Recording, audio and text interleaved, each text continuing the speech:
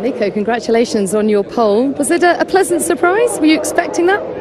No, it wasn't quite to be expected, no, because Friday was a bit difficult, but it was really, really cool. I mean, we worked really hard Friday night and really improved the car a lot, and then Saturday, yeah, pole. Surprising, but great.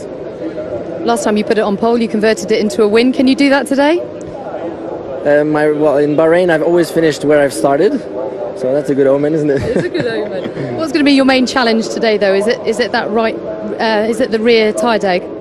Yeah, definitely. Yeah, it's the track is very, very hard on the rear tires, and there was some competitors like Ferrari, Renault, who were very quick on Friday.